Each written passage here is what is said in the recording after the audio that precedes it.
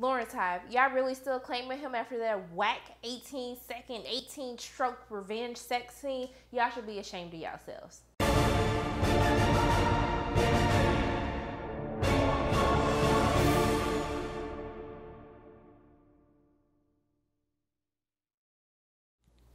Hey everyone, it's Sharana from Pay Your Weights, and today I will be reviewing or kind of doing a recap of the first episode of the season 2 premiere of Insecure, titled Hella Good, but I think it should have been called Sex Hella Wag, but we'll get to that at the end of the video. So Issa really was just messing with all of my head. In the beginning of the episode, it opens up you thinking like, oh, okay, like they're gonna reconcile, they're meeting together, and then you realize it's just a daydream. And Issa is now basically back on the market. She's living the single lady life, dealing with all the tortures that a single woman has to deal with when it comes to the dating apps, and going on countless dates of seeing people that you'll never see again. And this is the reason why I just don't date anymore, because it's just too depressing. So we also see Molly. One of the things that I love that they introduced into this season was the fact that Molly decided to take the advice from Issa in season 1 and to actually go to therapy and try to figure out her life, unpack her issues or whatever you want to call it. And I thought it was pretty great. It's pretty funny. I hope that someday Molly is willing to actually like talk in therapy about her issues instead of just trying to put on this strong face that everything is good in her life. But I have to get on this whole pay wage thing. So Molly mistakenly gets one of her male co-workers check and realizes that he makes more money than she does. But let me tell you, if that was me, let me have seen that paycheck, I would have called Olivia Pope. I would have called Blac Chyna's lawyer, and then that other lawyer who be helping all the Bill Cosby victims. I'd have been like, we doing a press conference right now. We're going to stand at the steps of the building that I work in, and then we're going to talk about this wage gap between men and women. And then I would have got my coins, and before that press conference would have been over, Olivia Pope would have been tapping me on my shoulder like, it's been handled, okay? So I just want to see how she handles this. I don't know if it's just going to be something crazy where she just loses it on her partners and she ends up leaving or getting fired or starting her own firm. But I'm happy about the storyline and to see where that will take her. So I have to get on Lawrence. Okay, so Lawrence still ain't shit. Like, he wasn't shit from season 1, but he still ain't shit in this episode. And I'm gonna explain to you why I feel the way that I feel about Lawrence, okay? So as you can see, he's still smashing Tasha, his rebound sex, basically. And this goes into why I think Lawrence is basically a user. I think that he was freeloading off of Issa towards the end of their relationship. He didn't want to go get a real job. He didn't want to help her. Like, she was basically paying all the bills while he just sat on the couch, no haircut, just doing nothing with his life, freeloading off of Issa. And I feel like he's doing the same thing with Tasha. So he basically uses Tasha. He used her in season 1 for the emotional support that he wasn't getting from Issa. And also too, so now Tasha, I still don't like you because I still think that Lawrence cheated on you, and I don't care what none of y'all say, because he made it seem like they was gonna get back together, and then he decided to go and smash Tasha. So he cheating, okay? He's cheating.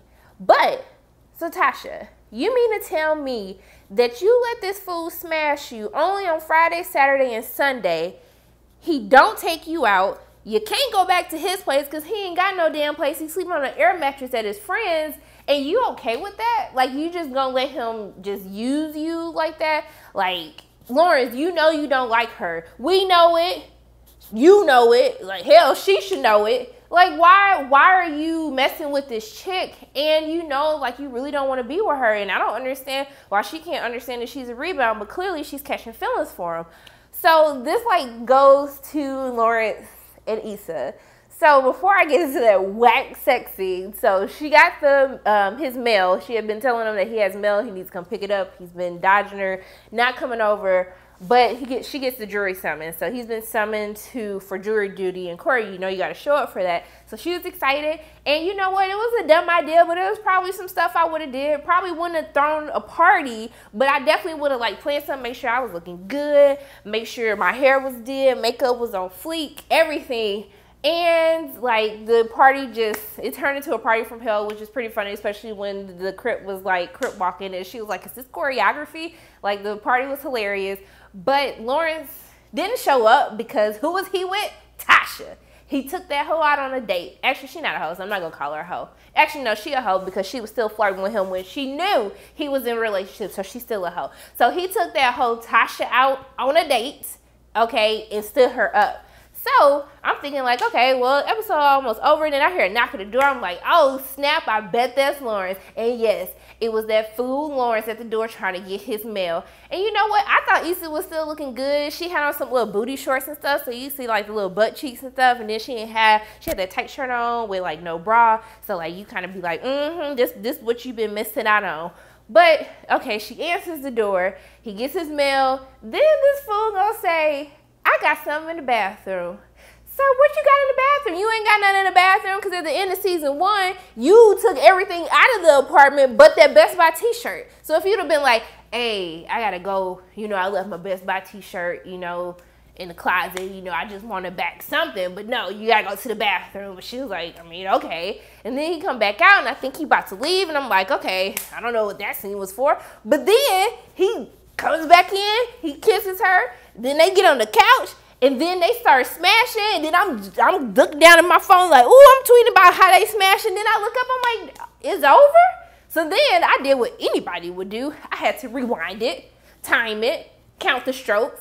So you mean to tell me this is the first time you didn't see her, and you supposed to be giving her that revenge dick, like that dick, like, This what you left? This what you wanted to give up? This what you didn't want no more for that dude? Like, you supposed to give it to her, make her feel even worse than she did before because the dick was so good. And then 18 seconds? Like 18 strokes? Dude, oh my goodness. I was just like, I was even more hurt for Issa. Like, you've been waiting on him to come, and then that's all that you've been waiting for him to come over, see him, and then that's all that he gives you, like 18 seconds? Is this the type of sex that y'all was having in your relationship? Because if that was the case, then I definitely understand why you decided to go smash Daniel. Like, hell, if he was giving me 18 seconds of 18 stroke sex for however many years y'all been together, I would have been done too. I would be like, get out. You don't work. You ain't got no money. And then you can't even give me no good dick when I come home from work and I'm paying for all of this. No. And then this goes into, Lawrence, you're nasty, okay? You're nasty because you just smashed Tasha. And hell, I don't even know if you guys are using protection or not, because it looked like y'all not using protection. But I'm going to give you the benefit of the doubt for this one. But then Issa, you going to let him smash you raw? Like, y'all ain't in a relationship. Like, why is he smashing raw? Like, that's, like, basically he just smashed you. Like, that's still my vagina. That's still mine. That's nasty. And then the audacity to just have that weak sex. Like, the end of season 1 sex with Tasha and then the sex with Tasha in this episode. Like, sir, you use your blood, your sweat, your tears, your soul. You put your soul into that sex session. You smashed her so good that you couldn't do nothing but go to sleep when you got home. And then that's what you give to Issa? After all these years and her taking care of you, you gave her that whack dick? You should be ashamed of yourself. And anyone from the Lawrence hive that's still claiming him after this, you should be ashamed of yourselves too. But overall, excellent episode, excellent start to the season. I'm so excited to see more. As always, my name is Sharonda, and if you like what you saw today, make sure you hit the like button and hit subscribe, and make sure that you share this with your friends, and I will see you next week.